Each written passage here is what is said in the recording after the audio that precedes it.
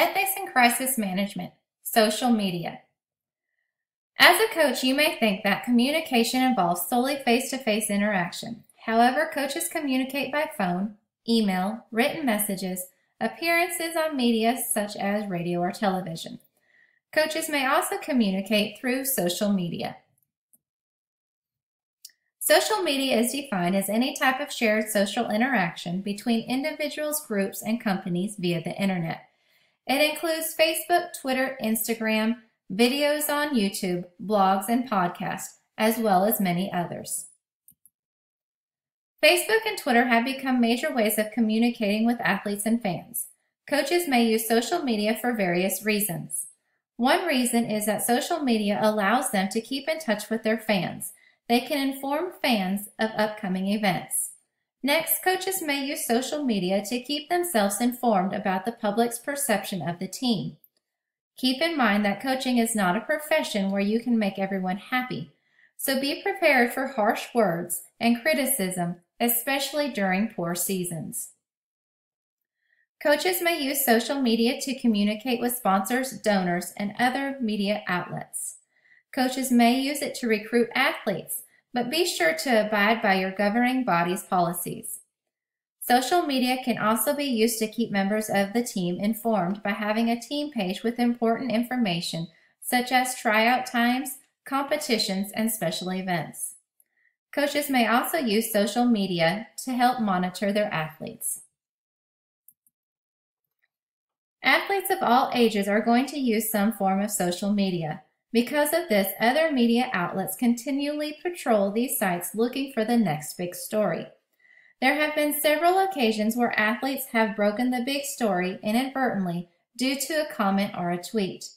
They may have released confidential information about a player's injury, coaches leaving or being fired, players transferring, or disgruntled players.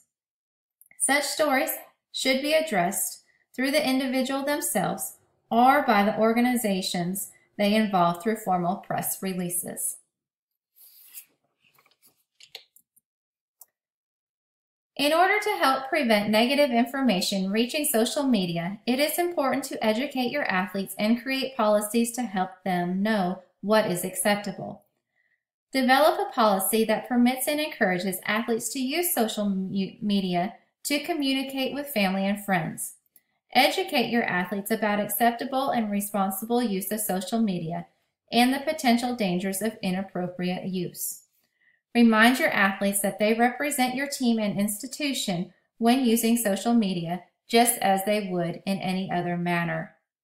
If allowed by your school or organization, ask your athletes to add you or other coaches in order to monitor your athletes and also communicate with them.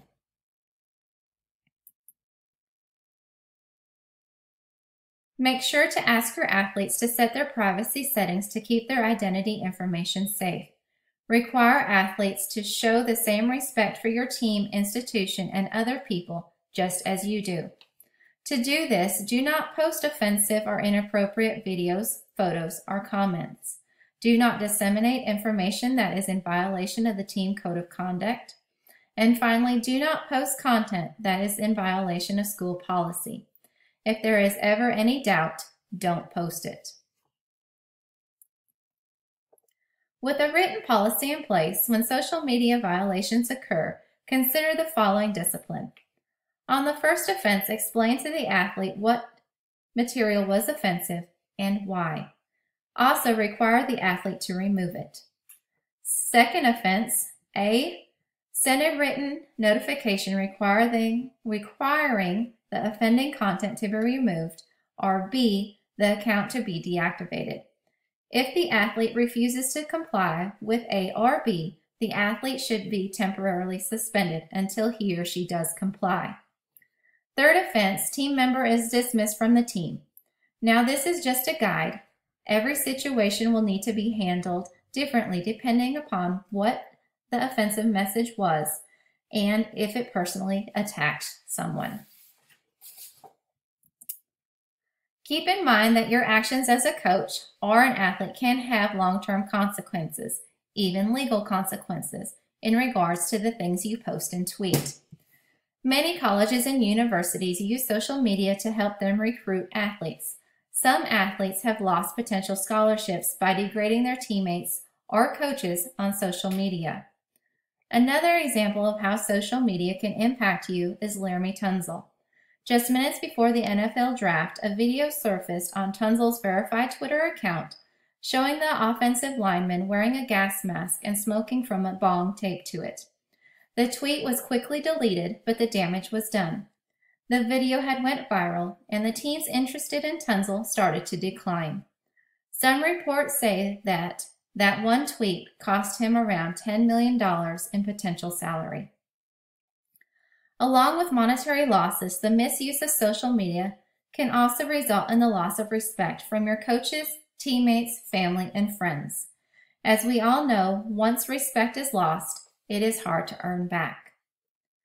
Keep in mind that the proper use of social media is vital by all members of the team, even the coach. Remember that nothing on the internet is ever fully deleted, so be sure to think before you click.